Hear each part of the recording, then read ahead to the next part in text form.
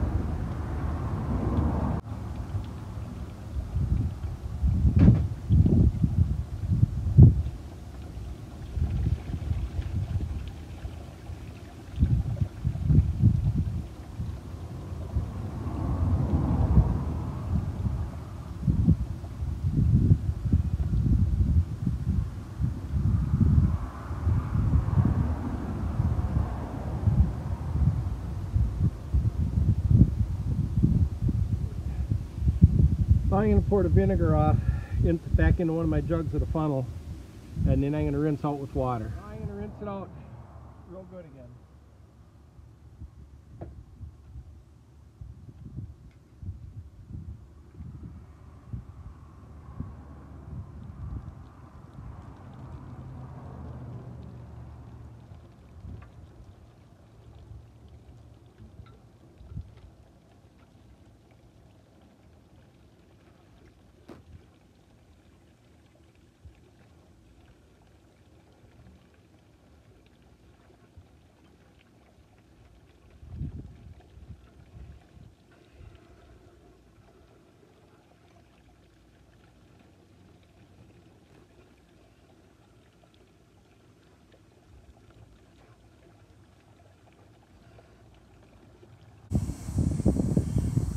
I don't know how much you can see in there, but it looks pretty darn clean.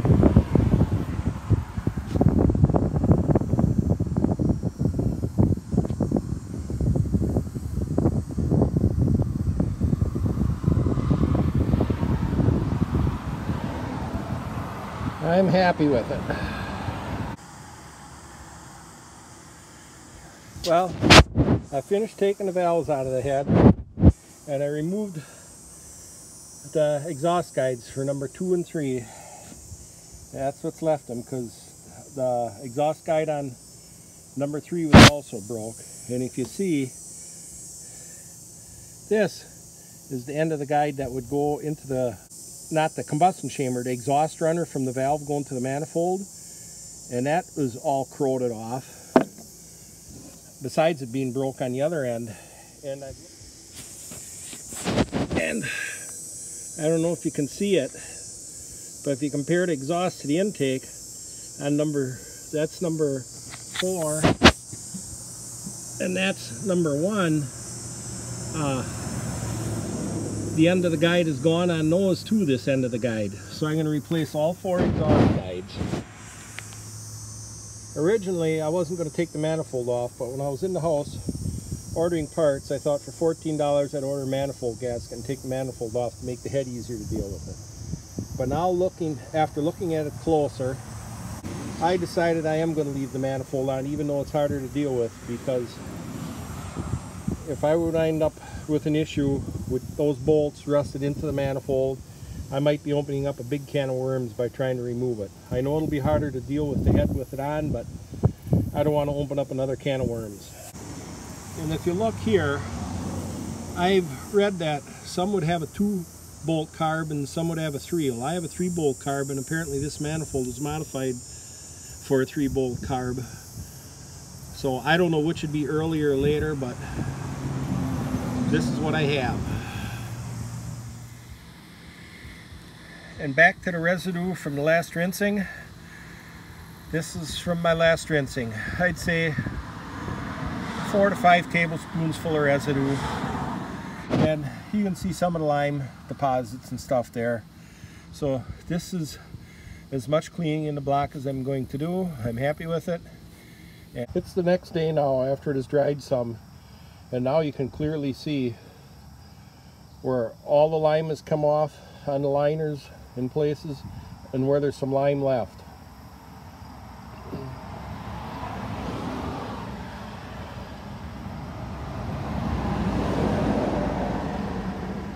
I think I'm going to fill it and let it soak another day or two.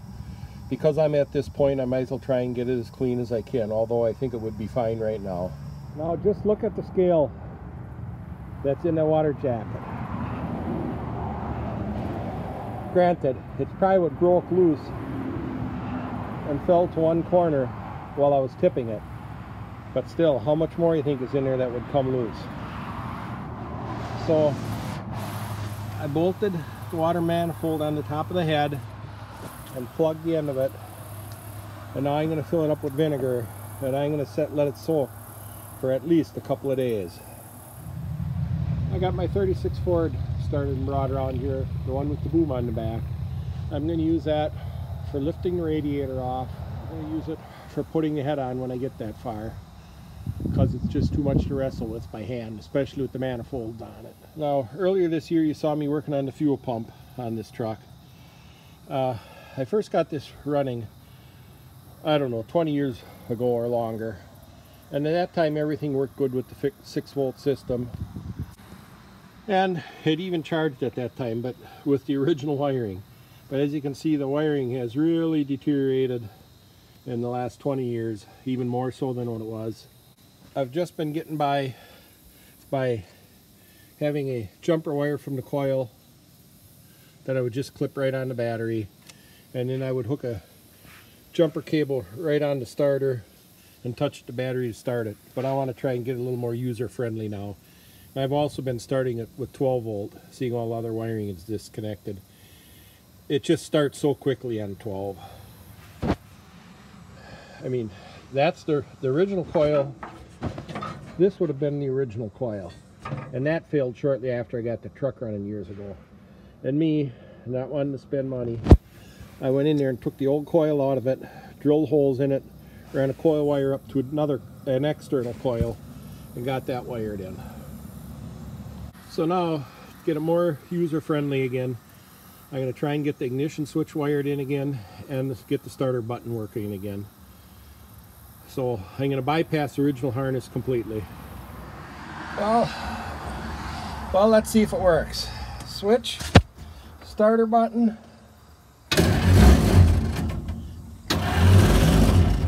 Well, we're going to give it some choke.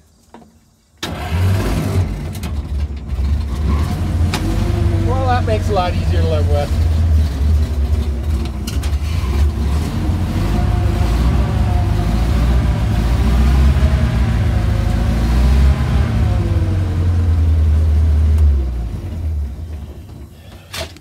Now this is the hand throttle, and this is the choke. A couple years of wear there, and they don't stay in position. And 50 years ago, Alan came up with a solution to that, and I'm going to duplicate it now. And it involves a piece of rubber from an inner tube and a scissors. And voila! Now with the tension on it, it keeps them in place. So we're all set to go again. Let's see if the truck will start up now and line it up for pulling the radiator.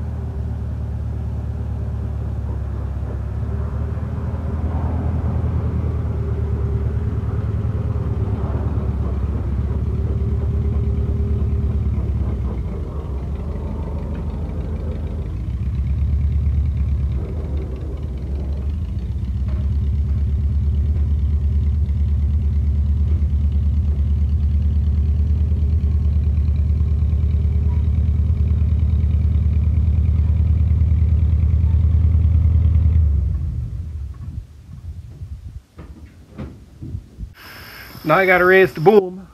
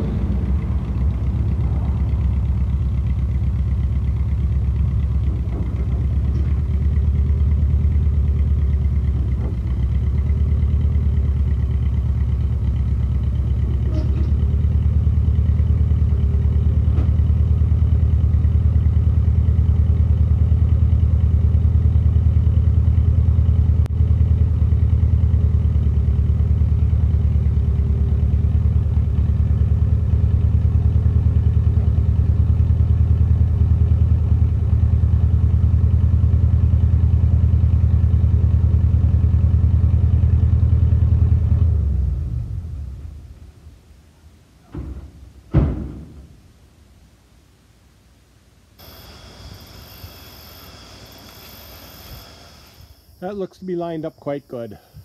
Tomorrow morning I'll get it, removing the radiator, filling it with vinegar to soak a couple days, and with it removed I'll be able to tip it back and forth and get it rinsed out a lot better than if I wouldn't remove it. So that's it for today.